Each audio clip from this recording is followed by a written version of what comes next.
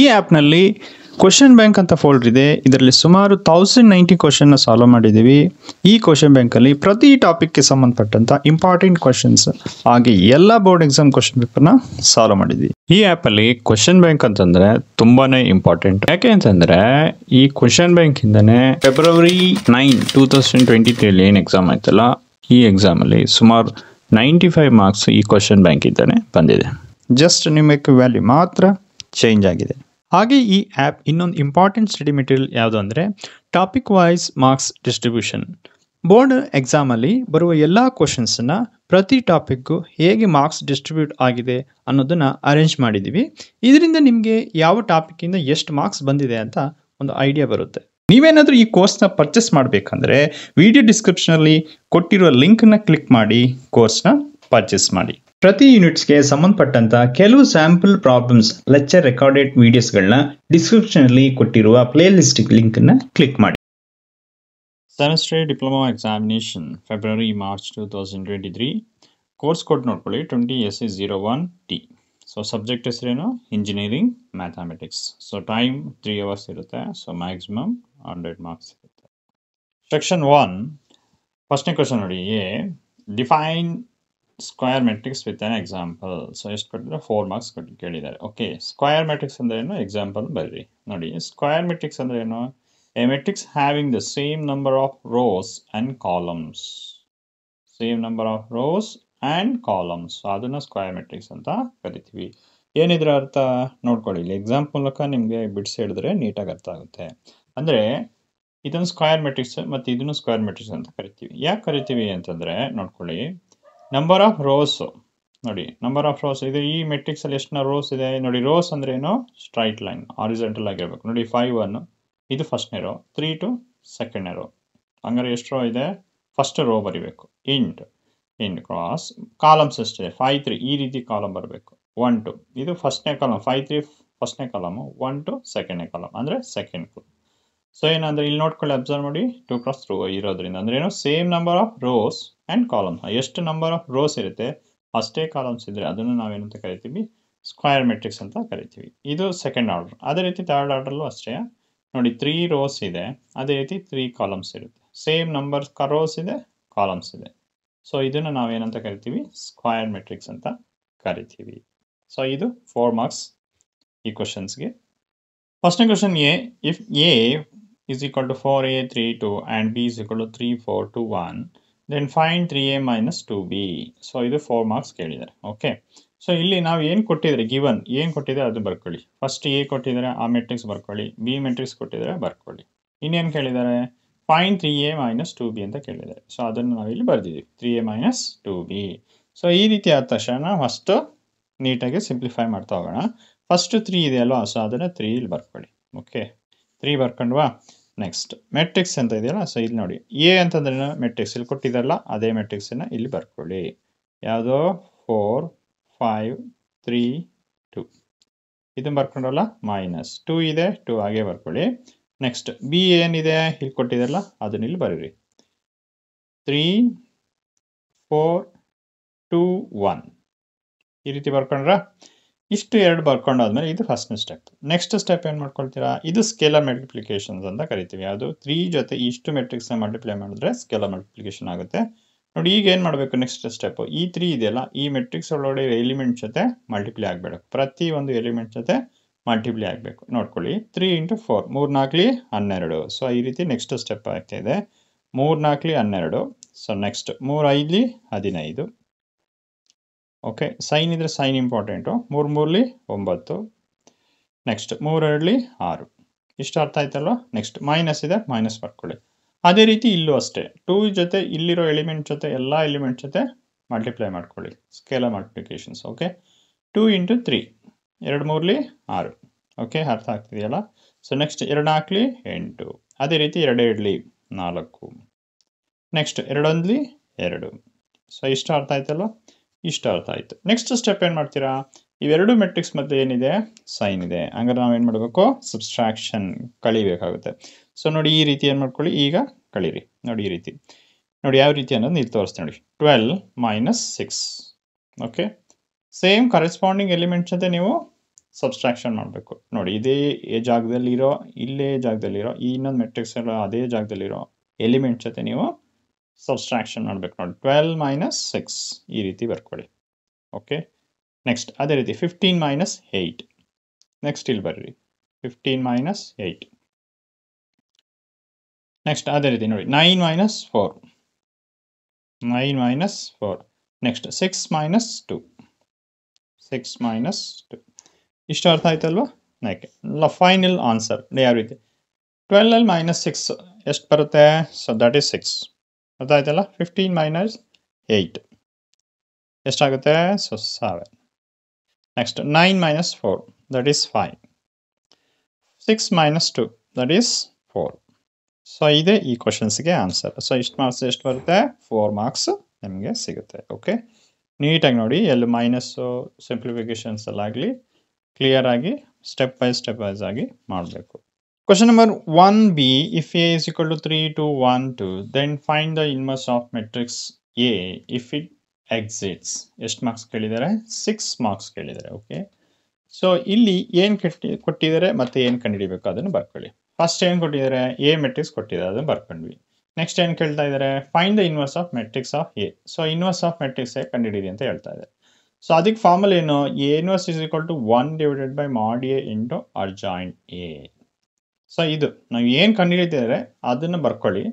Next ಅದಕ್ಕೆ ಸಂಬಂಧಪಟ್ಟಂಥ formula next ಬರೀರಿ. ಓಕೆ, ಈ ರೀತಿ ಬರ್ಕೊಂಡ್ರಲ್ಲ ಫಾರ್ಮುಲನ ಬರ್ಕೊಂಡಾದ್ಮೇಲೆ ನೆಕ್ಸ್ಟ್ ನಾವು ಒಂದೊಂದಾಗಿ ಕಂಡುಹಿಡಿತಾ ಹೋಗಬೇಕು. ಇಲ್ಲಿ ನಾವು ಫಸ್ಟ್ ಏನು ಇದು ಫಾರ್ಮುಲಾ ಅಲ್ವಾ? ಈಗ ನೋಡಿ 1 ಅಂತ ಗೊತ್ತಿದೆ ವ್ಯಾಲ್ಯೂ.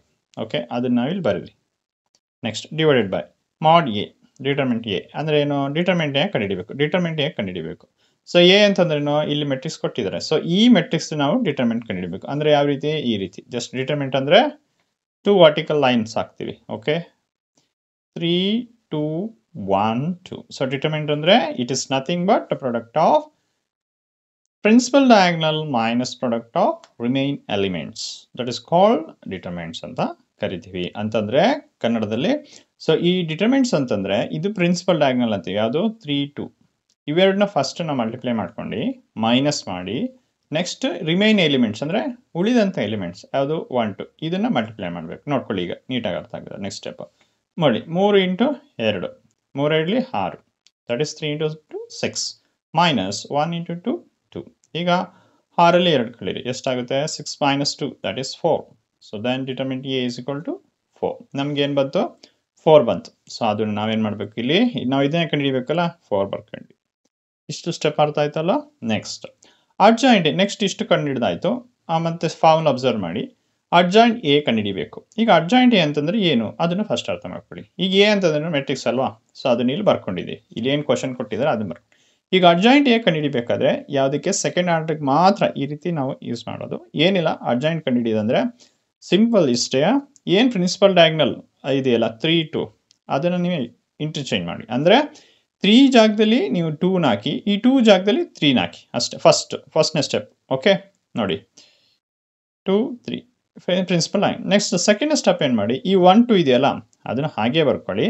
ಆದರೆ ಇಲ್ಲೇನು ಮಾಡಬೇಕು? ಸೈನ್ನ ಚೇಂಜ್ ಮಾಡಿ. ಫಾರ್ ಎಕ್ಸಾಂಪಲ್ ಇಲ್ಲಿ ಪ್ಲಸ್ ಪ್ಲಸ್ ಇದೆ, ಸೊ ಪ್ಲಸ್ ಇದನ್ನು ಮೈನಸ್ ಮಾಡ್ತೀವಿ.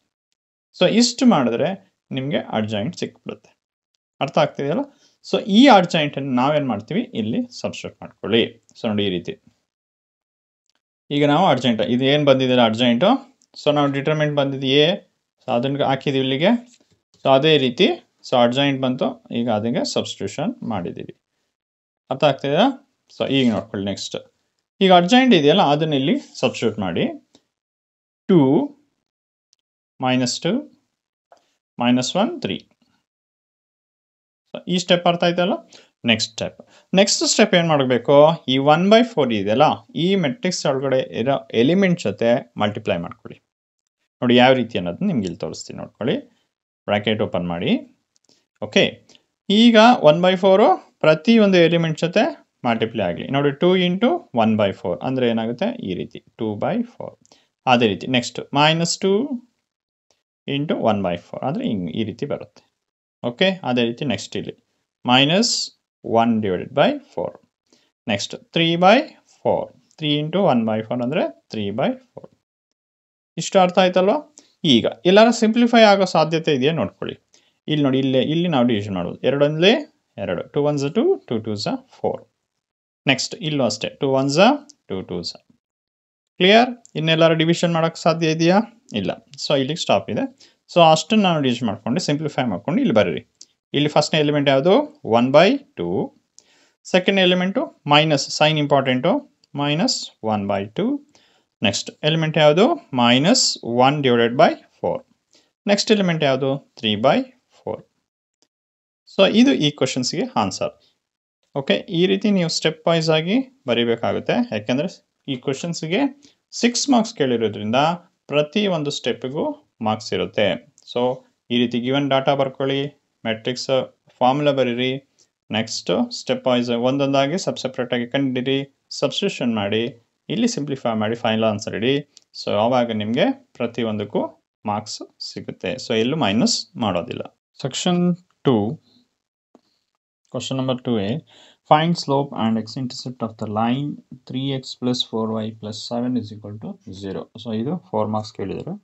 ಸೊ ಫಸ್ಟ್ ನೀವು ಅಬ್ಸರ್ವ್ ಮಾಡ್ಕೊಳ್ಳಿ, ಇಲ್ಲಿ ಏನು ಕೇಳಿದ್ದಾರೆ ಅಂತಂದ್ರೆ ಸ್ಲೋಪ್ ಕೇಳಿದ್ದಾರೆ ಮತ್ತು ಎಕ್ಸ್ ಇಂಟರ್ಸೆಪ್ಟ್ ಕೇಳಿದ್ದಾರೆ. ಸೊ ಇವೆರಡು. ಸೊ ಅದ್ರ ಜೊತೆಗೆ ಒಂದು ಈಕ್ವೇಷನ್ಸ್ ಕೊಟ್ಟಿದ್ದಾರೆ, 3x plus 4y plus 7 is equal to 0 ಅಂತ. ಸೊ ಆ ಈಕ್ವೇಷನ್ಸ್ನ ಬರ್ಕೊಳ್ಳಿ. ಸೊ ಏನು ಕಂಡುಹಿಡಿಬೇಕು ಅದನ್ನು ಈಕ್ವೇಷನ್ ಬರ್ಕೊಳ್ಳಿ. ಸ್ಲೋಪ್ ಕೊಟ್ಟಿದ್ದಾರಲ್ಲ, ಸೊ ಇದಕ್ಕೆ ಫಾರ್ಮುಲಾ ಏನು? -a/b. ಅದೇ ರೀತಿ ಎಕ್ಸ್ ಇಂಟರ್ಸೆಪ್ಟಿಗೆ -c/a. ಏನು ಇವೆರಡು ಎ ಬಿ ಅಂದರೆ ಕೊಟ್ಟಿರೋಂಥ ಈಕ್ವೇಷನ್ಸ್ನ ಇಲ್ಲಿ ಬರ್ಕೊಳ್ಳಿ. Okay, 3x plus 4y plus 7 is equal to 0.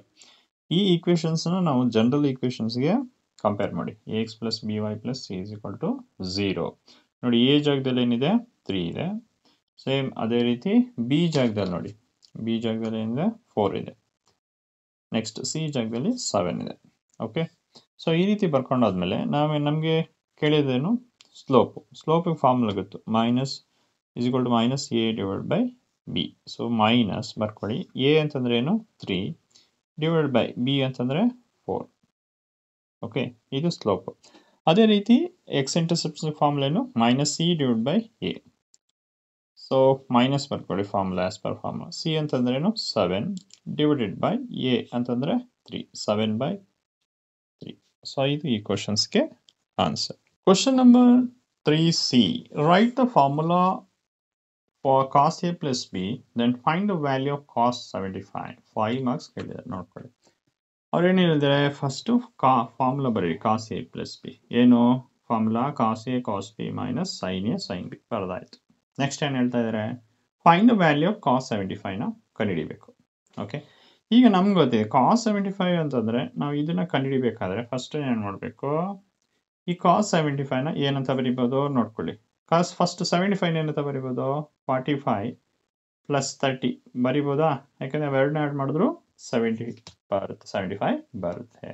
So ಹಂಗಾರೆ ನಾವೇನು ಮಾಡ್ತೀವಿ? ಈ 45ನ ಎ ಅಂತ ತಗೊಳ್ಳಿ, ಈ 30ನ ಬಿ ಅಂತ ತಗೊಳ್ಳಿ. ಓಕೆ, ಅರ್ಥ ಆಗ್ತಿದೆಯಲ್ಲ? ಸೊ ಈಗ ಏನು ಮಾಡಬೇಕು? ಎ ಅಂತಂದರೆ ಈಗ ಅರ್ಥ ಆಯ್ತಲ್ವಾ? ಈಗ 45ನ ನಾವೇನು ತಗೊಂಡಿದ್ವಿ? ಎ ಅಂತ ತಗೊಂಡಿದ್ವಿ, ಬಿ 30ನ ಬಿ ಅಂತ ತಗೊಂಡಿದ್ವಿ. ಇದನ್ನು ನಾವಿಲ್ಲಿ ಸಬ್ಸ್ಟ್ರಾಕ್ಟ್ ಮಾಡ್ಕೊಳ್ಳಿ. ನೋಡಿ, ಈಗ ಕಾಸ್ ಎ ಅಂತಂದರೆ ಎಷ್ಟು? 45 ಪ್ಲಸ್ ಬಿ ಅಂದರೆ 30. ಕ್ಲಿಯರ್? ಇಸ್ ಈಕ್ವಲ್ ಟು, ಈಗ ಎ ಬಿ ಜಾಗದಲ್ಲಿ ಇವೆರಡನ್ನೂ ವ್ಯಾಲ್ಯೂ ಹಾಕ್ಬೇಕು. ನೋಡಿ, ಕಾಸ್ 45, ಕಾಸ್ ಅಂದರೆ 45 ಇಂಟು ಕಾಸ್ ಬಿ ಅಂದರೆ 30 ಮೈನಸ್ ಸೈನ್ ಅಂದರೆ ಸೈನ್ 45 ಇಂಟು ಸೈನ್ ಬಿ ಅಂದರೆ 30. ಇಷ್ಟು ಅರ್ಥ ಆಯ್ತಲ್ವಾ? ಸೊ ನೆಕ್ಸ್ಟ್ ಸ್ಟೆಪ್ ನೋಡ್ಕೊಳ್ಳಿ. ಕಾಸ್ 45 ವ್ಯಾಲ್ಯೂ ಎಷ್ಟು? 1/√2 ಟೇಬಲ್ ಪ್ರಕಾರ. ಕಾಸ್ 30 ಎಷ್ಟು? ಇಂಟು √3/2. ಅರ್ಥ ಆಯ್ತಲ್ಲ? ಮೈನಸ್ ಸೈನ್ 45 ಎಷ್ಟು? 1/√2 ಇಂಟು ಸೈನ್ 30 ಎಷ್ಟು? 1/2. ಇಷ್ಟು ಕ್ಲಿಯರ್ ಆಯ್ತಲ್ವಾ? ಸೊ ನೆಕ್ಸ್ಟ್ ನೋಡ್ಕೊಳ್ಳಿ. ಇಲ್ಲಿ 1 ಇಂಟು √3 ಏನಾಗುತ್ತೆ? √3 ಆಗುತ್ತೆ. ಇನ್ನು 2 ಇಂಟು √2 2√2 ಆಗುತ್ತೆ. ಕ್ಲಿಯರ್? ಮೈನಸ್ 1 ಇಂಟು 1 1, 2 ಇಂಟು √2 2√2 ಆಯಿತು. ಈಗ LCM ತಗೊಳ್ಳಿ. ನೋಡಿ, ಅಬ್ಸರ್ವ್ ಮಾಡಿ, ಡಿನಾಮಿನೇಟ್ರಲ್ಲಿ ಸೇಮ್ ಇದೆ 2√2. ಸೊ ಅದನ್ನು ಏನು ಮಾಡ್ತೀವಿ? ಹಾಗೆ ಬರ್ಕೊಳ್ಳಿ. ನೆಕ್ಸ್ಟ್ ಇಲ್ಲೇನಾಯ್ತು ಇನ್ನು ನ್ಯೂಮಿನೇಟರ್ಗೆ ಇನ್ನುಳಿದು √3 - 1. ಸೊ ಇದು ಈ ಕ್ವಶನ್ಸ್ಗೆ ಆನ್ಸರ್. ಎಷ್ಟು? 5 ಮಾರ್ಕ್ಸ್. ಸಿಂಪಲ್ ಆಗಿದೆ.